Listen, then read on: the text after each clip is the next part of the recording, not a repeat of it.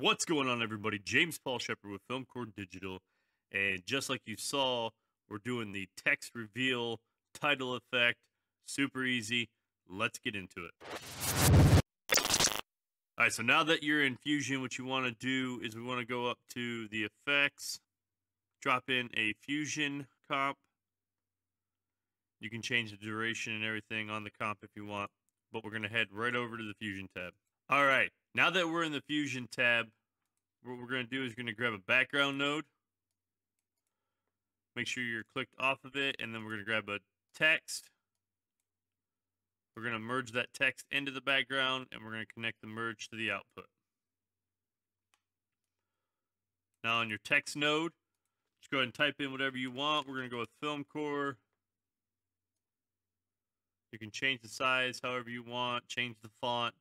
Now what you're going to do is you're going to grab a polygon, and you're just going to make a small spotlight. You can change the width and everything here, make it however you want.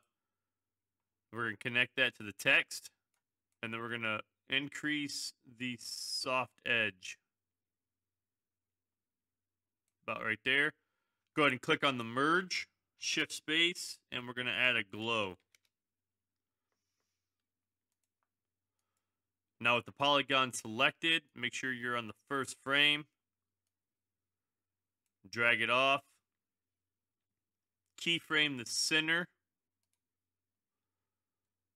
And then drag it to wherever you want on the timeline, depending on how fast or how slow you want it to go. So the closer you have it to the first keyframe, will go faster. The further away you have, it'll go slower. So I'm going to bring it all the way to the end. And what we do is just grab your polygon and just drag it across.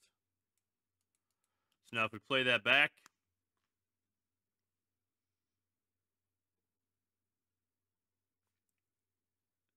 easy spotlight reveal. Now that's really easy to do, but if you don't feel like doing any of that and you just want to drag it in, change the text, and have it already animated for you, you can go ahead and click on the link in the description. I've got a macro that you can install, and it's already set up for you. So once you install it, all you have to do is go to your Fusion, shift space, you're going to type in spotlight text, grab it, connect it to the out, grab a background, connect it into the spotlight, and now here, you can go over here and change the font to whatever you want. You can change the color, but it's already keyframed for you to go through the spotlight motion.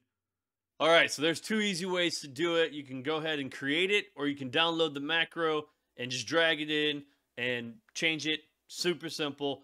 But if you like this video, hit that thumbs up. Make sure you hit that subscribe, and remember, keep creating. Download that.